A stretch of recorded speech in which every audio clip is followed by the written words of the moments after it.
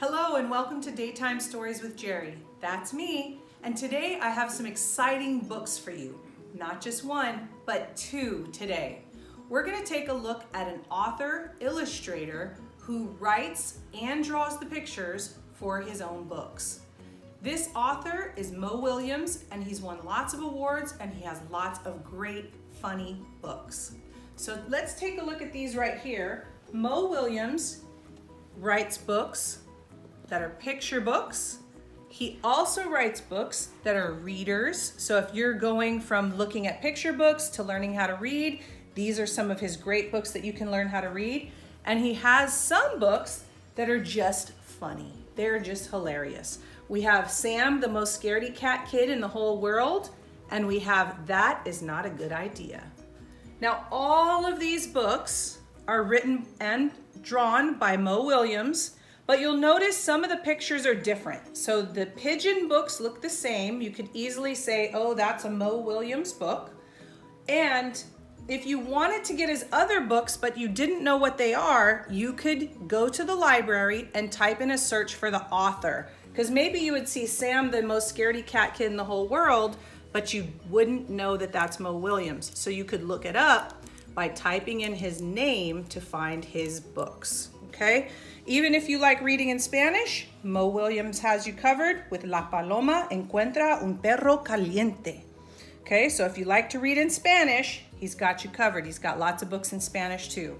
So today we're gonna read a double header of Mo Willems books. I'm not gonna tell you which ones just yet, but this is a shout out to Simeon Whitaker. He loves the Don't Let the Pigeon Drive the Bus. That's how we were introduced to Mo Willems, and we hope that this introduction for you guys is great and you go on to love all his books after today. All right? See you in a minute.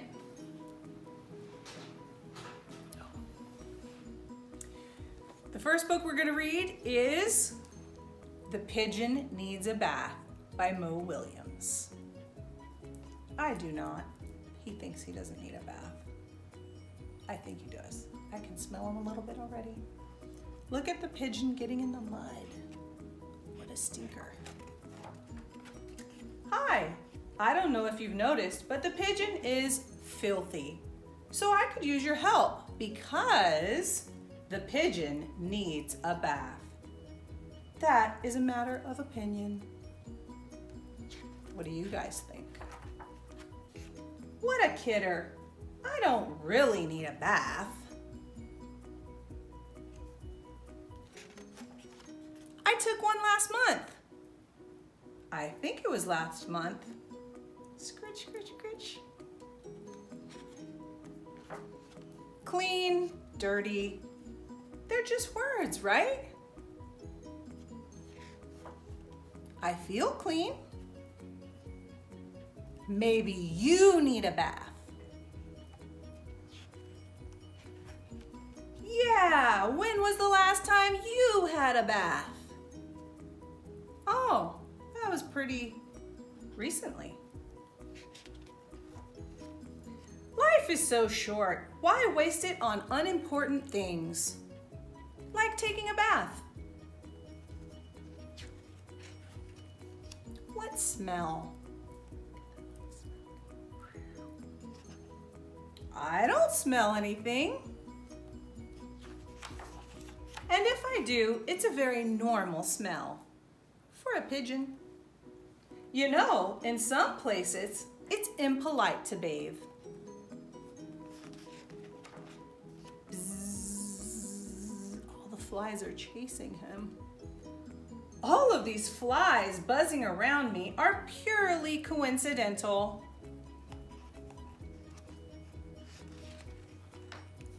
Phew, yuck. Let's get out of here. He's so stinky, the flies don't even like him. Take a bath, dude. That's what the flies are telling him. Okay, fine.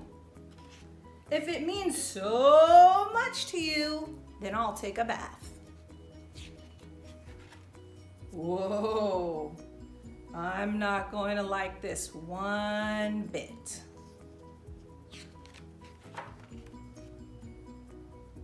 The water's too hot. It's too lukewarm. It's too wet. Not enough toys. Too cold, too hot, too cold, too many toys. Too deep, too cold, too reflective. That is still too hot. Not deep enough. Now it's not hot, it's too hot again. Well, I guess this is okay. Splash! Do you think he's gonna like it? Hey, this is fun! La la la la la, singing in the tub, wash, wash, wash. This is the life. I love bubbles. Hello, hello. How are you? I'm fine. Well, look at my wrinkly toes. You see his little wrinkly toes right there? I'm a fish, I'm a fish. Look at him swimming. 10 hours later. Can I stay in the tub forever? The end. The pigeon finally got a bath. I hope that story was really fun for you. Like I said, today we have a double header, and our second book is Simeon's favorite. So I hope you guys like it as much as he did when he was little. He's kind of a big guy now, but he loved this book so much the library ordered it special for him to get when they lived in Alaska. So here it is, Don't Let the Pigeon Drive the Bus by Mo Willems. Beep, beep. Look at that nice bus. Hi, I'm the bus driver. Listen, I've got to leave for a little while, so can you watch things for me until I get back? Thanks. And oh, remember, don't let the pigeon drive the bus. Doo-doo-doo-doo-doo. Look at the pigeon right there.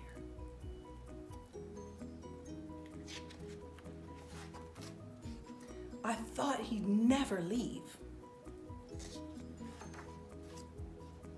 Hey, can I drive the bus? Please. I'll be careful. I'll tell you what, I'll just steer. My cousin Herb drives a bus almost every day. True story.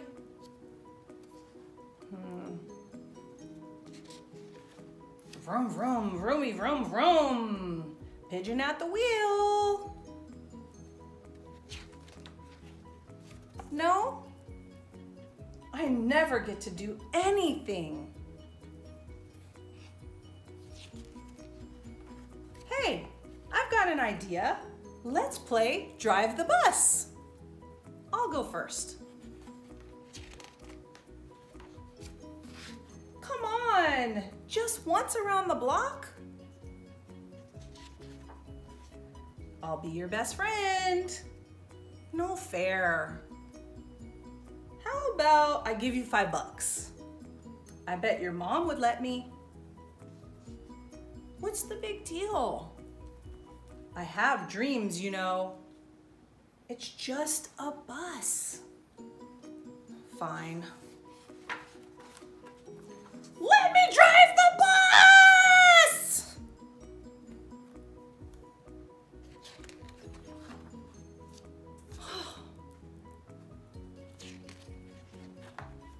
I'm back. You didn't let the pigeon drive the bus, did you? Great. Thanks a lot. Uh-oh. Bye. Oh, doesn't the little pigeon look sad? He didn't get to drive the bus. Hey, he better get out the road. And that is the end of Don't Let the Pigeon Drive the Bus. We hope that you guys have enjoyed our double feature today, our double reading by Mo Willems. And as always, I hope you learned something new, had a chance to travel to new places, and had lots of fun. Make sure to click subscribe for our new videos, and until next time, see you guys.